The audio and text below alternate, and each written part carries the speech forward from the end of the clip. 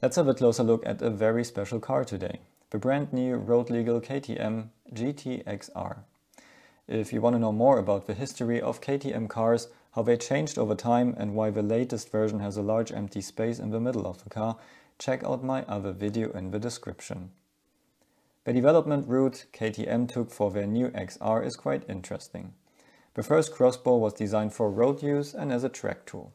They then developed the longer GT4, which was a race version. After this, they developed the even longer GTX with now 5 cylinders and updated it to a successful race car. The GT-XR now is literally the road legal version of it. Literally because it's basically the identical car as the race car, just with another wing. So let's take a step back and think about what a package we get here.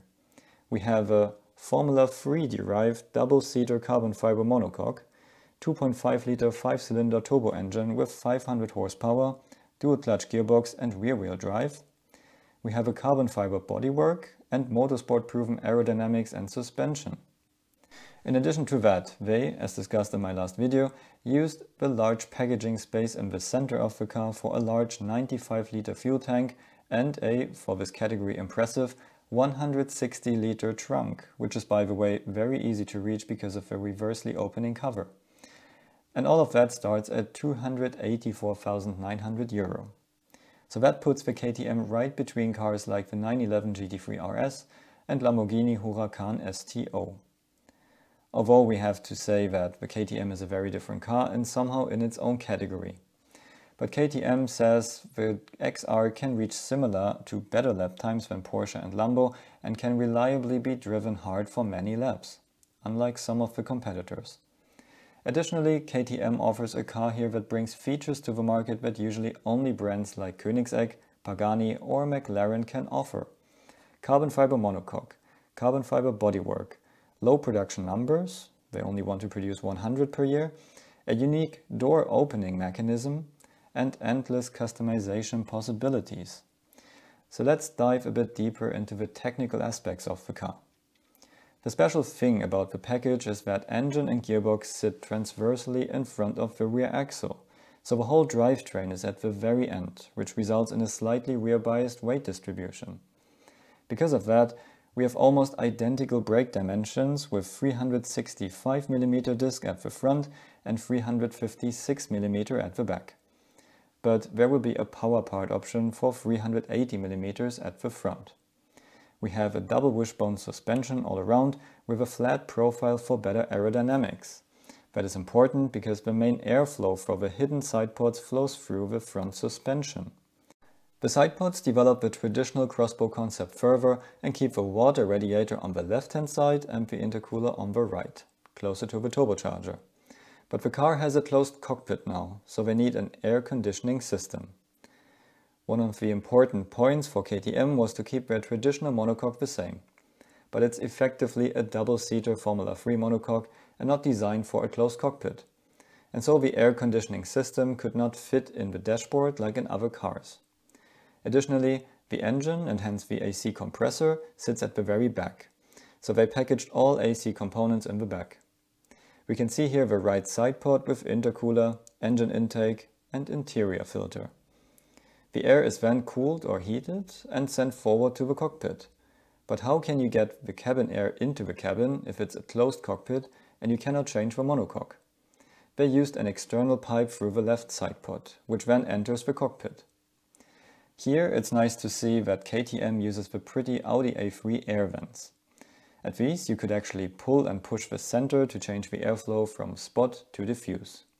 That cost Audi lots of money to develop this reliably without any noise. And in the end the customers didn't get it and Audi stopped producing these vents with the facelift. But back to the KTM. The cage we saw on the race version is now gone, because the front bulkhead and row structure are enough for a road car. So the canopy is really just a cover and KTM learned from their track experiences and built a windscreen with 2 side windows instead of one large piece. So now you can open the side windows and swap the windscreen separately. Another thing to note is that the windscreen wiper, which includes the washers, is also lifted up with the cover, including its motor. Let's have a closer look at the aerodynamic concept now. We have a very low front with two large intakes, which now have meshes to protect the interiors from stones and other stuff. Below we have a splitter with a front diffuser either side. All these surfaces are identical with the race version. The air that enters the car flows between monocoque and the inner side of the front wheels into the side pod intakes, that are very far forward. We can also see how nicely they sealed the front wheels in this area. The air then hits the radiators behind the cockpit and flows out at the back. This means also that the air exiting the front diffusers will end up in the side pods too. Additionally, there are exits behind the front wheels to extract air from the front wheel arch. With these hidden side pods, the KTM has a very smooth side design. That is continued by the smooth greenhouse and a rear cover without any outlets. No wonder, because the engine is far further back. And because it's in front of the rear axle, there is still space for a decent rear diffuser. For a small manufacturer like KTM, it's a big thing to create a new design for their car. And so they designed some additional air intakes in front of the rear wheels, just in case they need them. Right now these intakes are closed, but they could be opened anytime if you need additional cooling. For the street version, KTM changed to a smaller wing with the mountings from below. It is raised in the center because of the different approaching angle behind the cockpit. Interesting are also the lights of the GT-XR. Because street legal lights are an important design factor, expensive to develop and produce, small-scale manufacturers sometimes use lights that are already available. Like the Lamborghini Diablo used indicators of the Lada Niva and headlights of the Nissan 300ZX. Or the F40 taillights are suspiciously similar to East German campers. KTM wanted to use their own lights and simply positioned 4 taillights of the Husqvarna motocross bike at each side of the rear end.